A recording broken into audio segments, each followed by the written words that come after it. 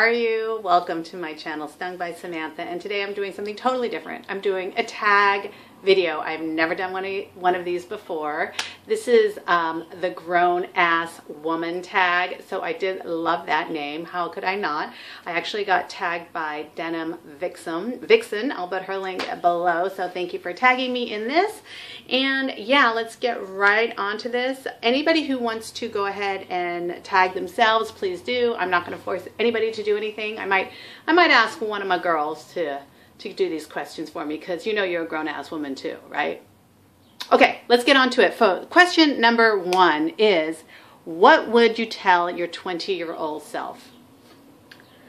Well, I mean, that's got to be like the hardest question ever, because what would I tell my 20-year-old self? I kind of admire a lot of things from my 20-year-old self. I admired, I was extremely creative. I didn't really care what other people thought. I kind of was like, I'm doing my own thing, and I wasn't so influenced by other people's opinions of me, so I love that.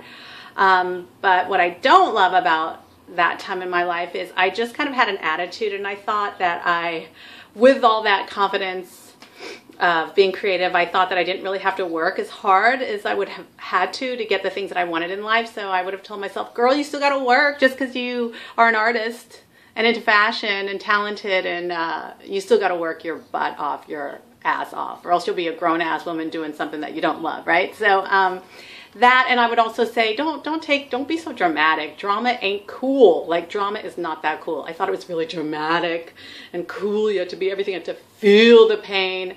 And, you know, everything that I went through I love, because that makes me the person I am today, but, you know, I could have done without all that drama in my life, right? Okay, so that was question number 1. That took a while to answer. Okay, let's move on to number 2.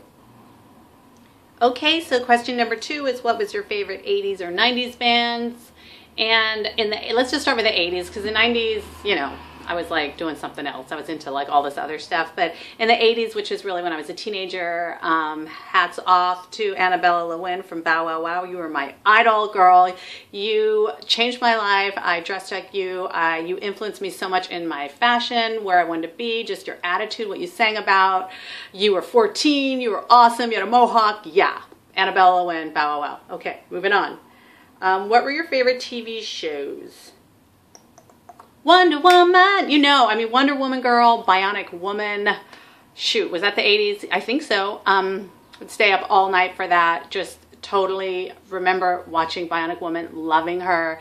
And of course, Wonder Woman and Charlie's Angels. Please, my God, Cheryl Ladd. I mean, I love Farrah Fawcett, but Cheryl Ladd, what? Jacqueline Smith, come on now. Kate Jackson, loved you all. So yeah, okay, go on with those.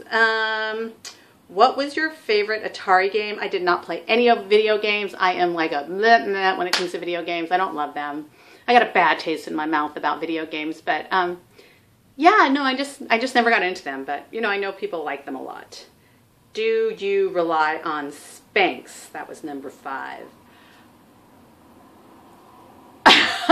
I don't wear Spanx, but I have some Spanx. I bought Spanx when I had my daughter, and I was like going out for my birthday. I think I was like, my daughter was 8 months old, and I put on my dress, and you could just see like the little bit of stomach hanging. So I did wear Spanx. I love Spanx. I think they're totally cool. I think everyone should have a pair of Spanx, but I also think you should work your ass off to get your butt back. But you know, that's what I try to do, but I love a little enhancement, and I do have, I have like 3 pairs of Spanx. I just like the shorts to wear under like a skirt or a fitted dress. Just it kind of tucks in your waist a little bit, gives you that more of an hourglass look to it. And then I have a full body Spanx that you can wear under a dress that you don't have to wear a bra, and it kind of like tucks it all in for you. So yeah, I love the natural look of the body. I think it's kind of hot, but yeah, when you got to tuck it all in. So yeah, go for Spanx, girl. I'm not judging you. Spank it up. Spank it up. Okay, next question. The next question is, what are my thoughts on Botox? Now, I am going to put a link to my video on Frownies because, you know, and again, I don't care if you get Botox. I don't care what you do. Yeah, I'll probably get Botox maybe one day if I could afford it. But for right now, I'm not using Botox. And I am using Frownies, which are a little facial patch that I put on my face every day to get rid of this 11 because I hate looking angry. But if you want Botox, girl, go for it. I mean, yeah. And if it comes to that time that I'm gonna need a little bobo, you know, I'm gonna do it. I am. And it's not necessarily plastic surgery. I don't know. That's a whole nother thing with plastic surgery and me. I don't care if other people get it. I really do want to teach my daughter to love herself, but sometimes you just gotta, some things do help a little bit. You know what I'm saying? Okay, what is next? What's the thought on Botox? If you could have one beauty product, what would it be? Oh, I've thought about this for like 20 years because I always used to think if I was on a desert island and I needed one thing, what would it be? I can't just have one thing. I always used to think it would be concealer, just like a little concealer under the eyes to brighten me up. But then I was like, what would concealer be without like a little mascara? And then I was like, okay, you need bronzer. You gotta have a little color in your face, a little contour, bring some highlights and some shadows, some dimension back into your face. You don't look so flat because as you get older, if you're not like brightening it up, you look a little flat. We don't want to look flat. So maybe I'm gonna have to say bronzer. Ooh, but chapstick. Don't we all need a little chappy chap? Oh, God. All right.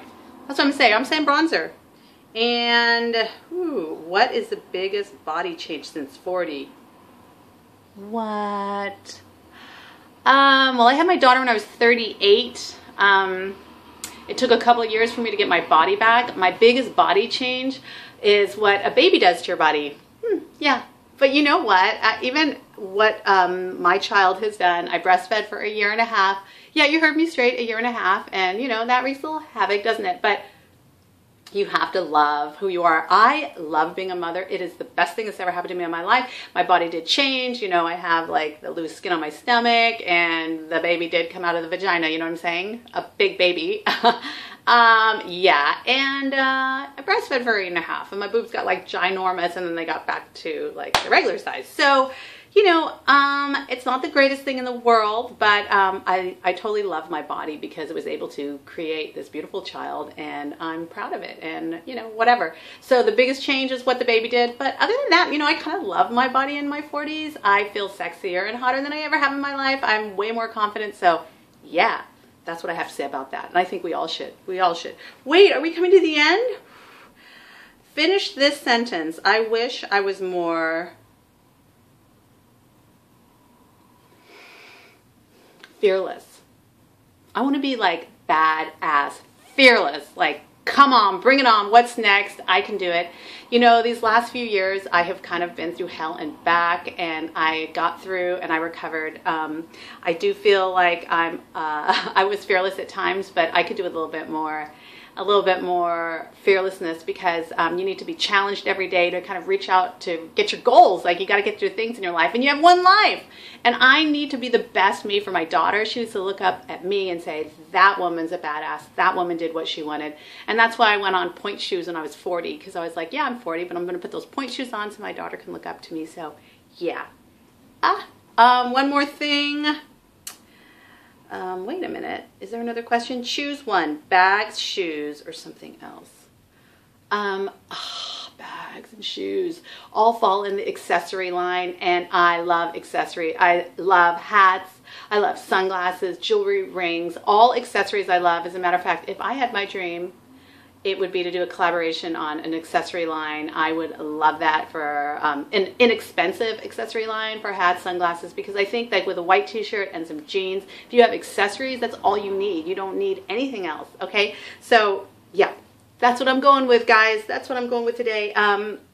Thank you for this tag, Denim Vixen. You are awesome for tagging me in this. I think it was just totally fun because I am a grown-ass woman just like you, okay?